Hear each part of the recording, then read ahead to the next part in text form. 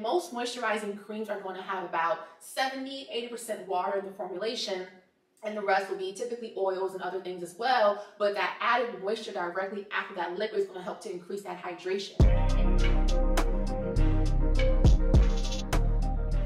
Hey girlfriends, welcome to another curly chemistry video where we talk all things natural hair care science. If you are new to my channel, I'm a cosmetic chemist specializing in natural hair care, and today we are talking about different moisturizing methods that are out here in these natural hair care streets, okay? You got the LCO, you got the LOC, you got the PMP, you got the ABC. And we're going to talk about them. I'm going to break them down off from a scientifical space. I'm going to share the ones that work best for me, and I'm also going to share a test that you can do at the end of this video to determine which one works best for you, okay? You guys know I don't waste any time. Let's get started. Okay, the first method is going to be the PMP method, which is actually a method that I created a few years ago, and it has been a game changer for me and so many others out here. Now, PMP stands for penetrate, moisturize, protect. The penetrate piece comes from using penetrating oils on your wash day when you pre-poo.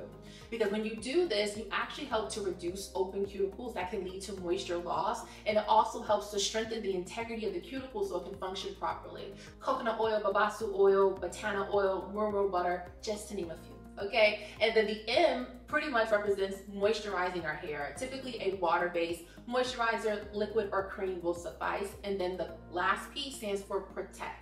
You want to use protecting oils to seal in that moisture, to lock in that moisture. This can be olive, this can be sweet almond, grapeseed, whatever you want to choose. But basically the M and the P comes in what you do in between your wash days. The big thing here is using penetrating oils for your pre-poo, water-based product for your moisture, and protecting oils to lock in that moisture as your final P. So P and P. Now the second method is going to be the LOC method. Now this stands for liquid oil cream, where you are using a liquid, a water-based product. It can be straight up water, it can be aloe vera juice in a spray bottle, or it can be an actual liquid leave-in conditioner, water-based ideally. Your O is going to be an oil. So typically a olive oil, or grapeseed, sweet almond, any type of liquidy, low viscosity oil. And then your C represents your cream. So it's going to be your basic moisturizer, cream-based moisturizer. Now, I think this method is great for those who have like high porosity hair, thick hair, because of that last step being that cream. So you're going to get that additional moisture in there because you already have that liquid being your first moisturizer, and you have the sealing of that oil on top of the cuticle, but then by you adding that cream on top of it, which is typically going to consist of more oils and water, mainly water, you're getting additional hydration on top of that oil. Now, because you're going to smooth it into your hair, it's going to break the bonds of the oil from that second layer, that second step, and go into the cuticle. Something like this with that cream being the last step would be great for those with thick hair. For those who have thin hair, this may kind of weigh the hair down, but I would still try it just to see how your hair responds to it. Now, the last method is going to be LCO. Now, LCO stands for liquid cream oil. Now, between the LOC and the LCO makes the most sense to me, because you're putting that liquid as your first step on your moisturizer, or on your hair as a moisturizer. And then you are putting the cream right after that. And most moisturizing creams are going to have about 70–80% water in the formulation, and the rest will be typically oils and other things as well. But that added moisture directly after that liquid is going to help to increase that hydration. And then with the O being the last step, you are locking in all the moisture from the liquid and the cream. So in my opinion, the O should always be the last step. However, there are those who use the LOC cream being the last step and they love it, you know? So either way, these are different options that are worth trying out just to see how your hair responds to it. So we just discussed all three methods. Let's talk about how to test each method. Now, really quick, for the PMP method, the first one that we just talked about, ideally you want to do this around your wash day because of that pre-poo penetrating oil first step. So if you already washed your hair, you may want to wait to test PMP until your wash day comes up. But in the meantime, you can still test the LCO and the LOC method. And here's what I would do. Choose your liquid, whether it's water, aloe vera juice, whatever you want. Choose your moisturizer, your cream-based moisturizer, and then choose your oil, your O of your choice. One half of your head, so one side is going to be LOC.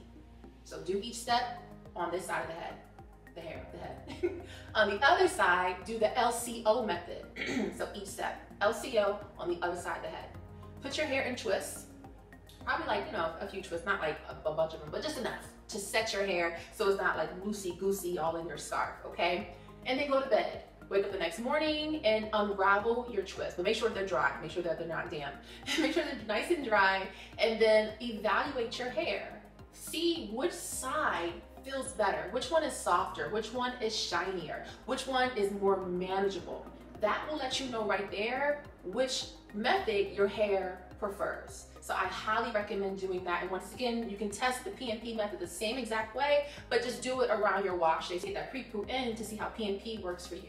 All right, girlfriends, hope you enjoyed this video and learned something new. If you enjoyed this video, please be sure to like this video. And once again, if you have not subscribed to this channel, be sure to hit that subscribe button and notification bell to stay in the loop for more curly chemistry content.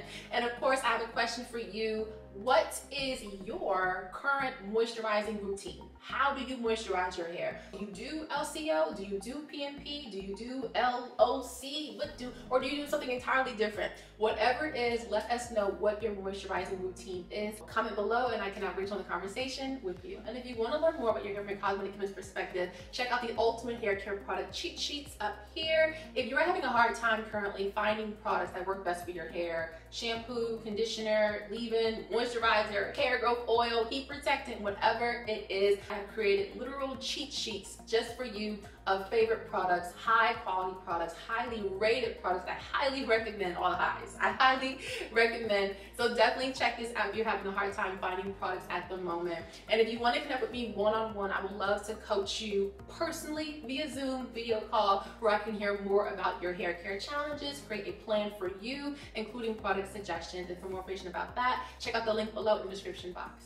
And if you're ready to start your own hair care line or interested in starting your own hair care line, I would love to connect with you one-on-one to bring your ideas to fruition no matter where you are in the world. I look forward to chatting with you. For more information about that, check out the link below in the description box. All right, guys, I love you. I'll talk to you guys soon. Bye.